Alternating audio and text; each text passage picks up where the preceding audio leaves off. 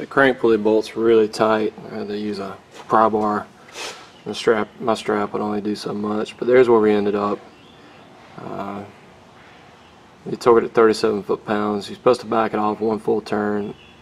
Torque it to 89 foot-pounds, I think. Back it off one full turn. Torque it to 37, and then turn it 90. But you run the risk of the chain jumping if you turn the motor backwards ever so slightly, especially with a tensioner that's not pumped up. This chain tensioner has no oil in it. So the 37 and the 90 degrees is plenty good. That thing is tight, I'm here to tell you.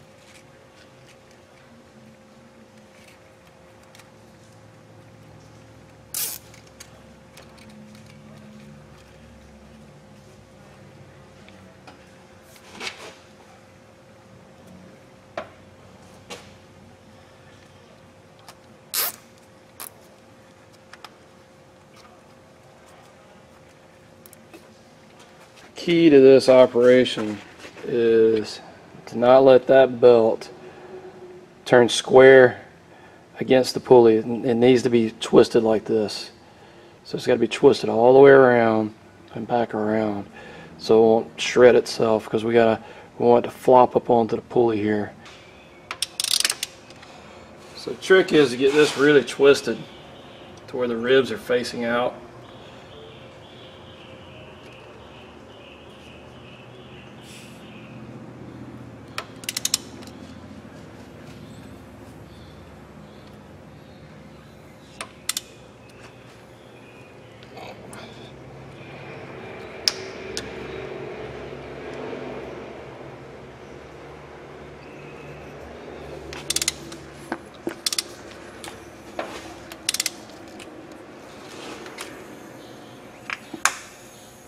There's zip tie right there, and we're on. Cut the zip tie.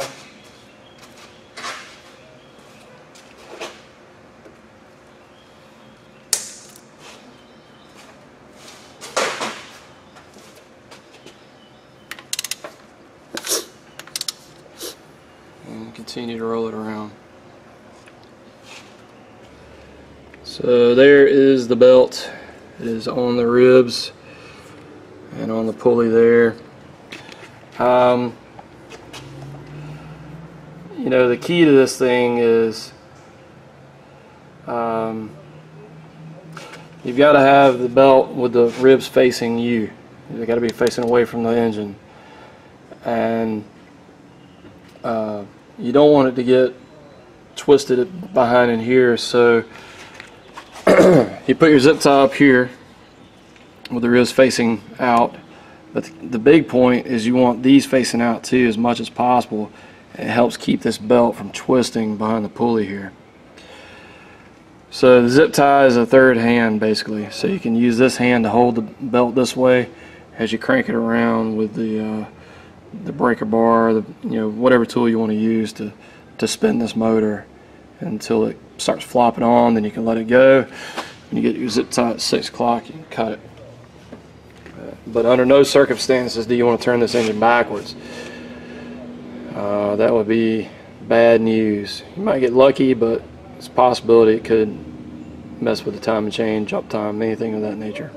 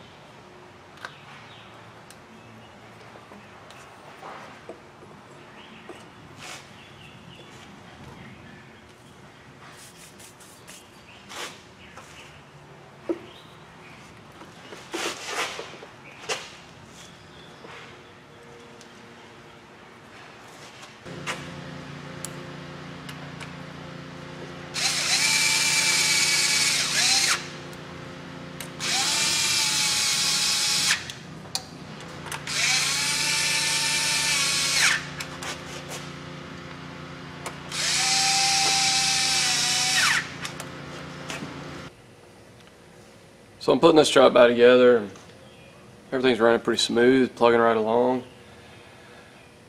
And then we ran into an issue. Something that just couldn't be overlooked, you know. It was, I don't know what happened, but anyway, the blow-off valve was broken. It was broken before I got the truck, but it, you know, I couldn't let it go. I had to fix it. It had all kinds of problems down the road. It'd be much more difficult to get to down the road. But what we're looking at is, let's see here, kind of facing backwards.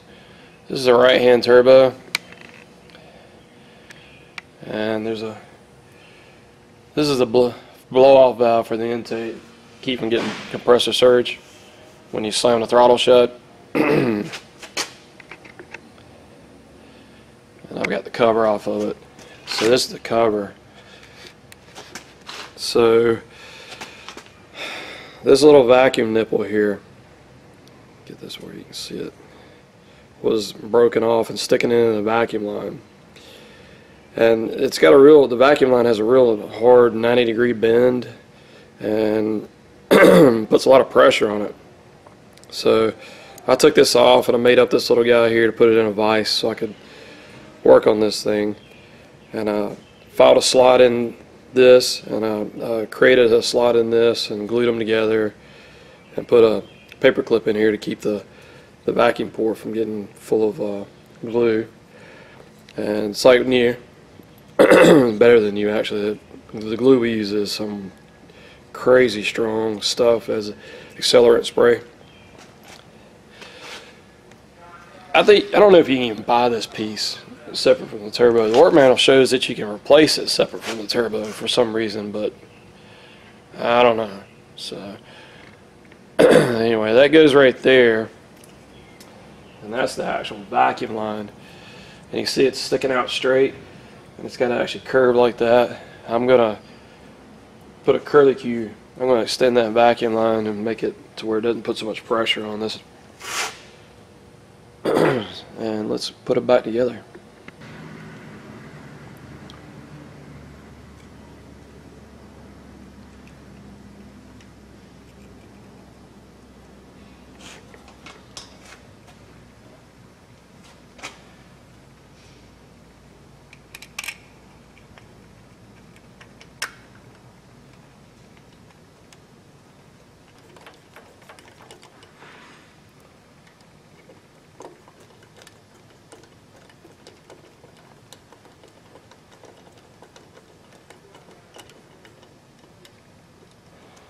So basically, when this valve opens, we're just taking and allowing the air to circulate from here back around, and it just gives it a path instead of backing up into the air cleaner and making that whoop, whoop, whoop, whoop noise when you let off the throttle under hard boost conditions.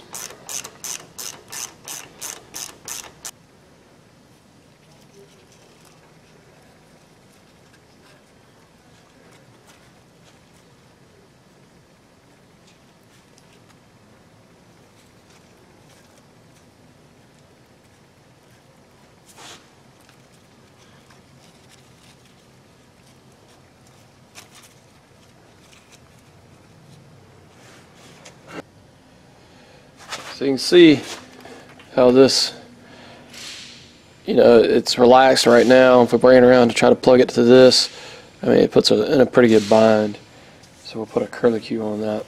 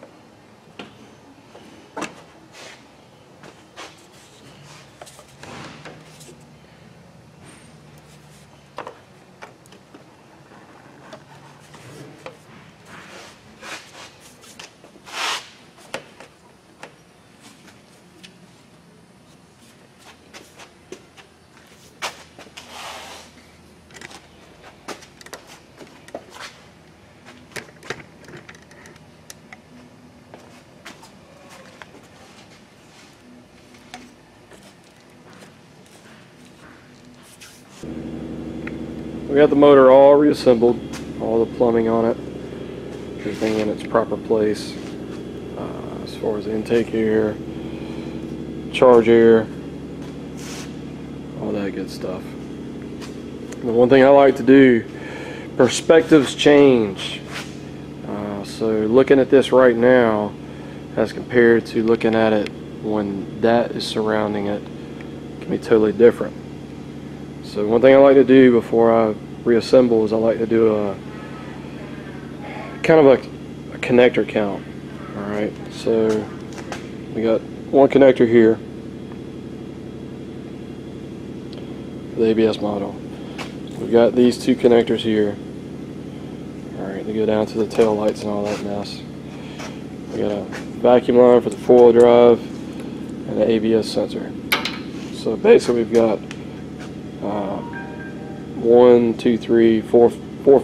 5 things over here to hook up. And there's a few more, but here we got to hook those up. On the passenger side's got more connectors. That's where your majority of your connections are. So we've got transmission PCM, so that's 2. We've got our ABS connector. We've got a vacuum reservoir. And this is where it can get kind of confusing. There's not a lot here, but it's kind of, the way it's routed, it's kind of, you can get lost, you can forget to disconnect something. So we got the positive cable, and then we got the connection to the battery junction box. Done, simple. Got this connection here. We've got our generator, battery clamp, checking the amperage, negative battery cable, and then our 2 grounds. And that's it. Bada bing, bada boom. But if we see them here, once they're under the hood, man, it lays everywhere, and it's easy to maybe overlook something. You don't want the truck to get out into the customer's hands with something disconnected.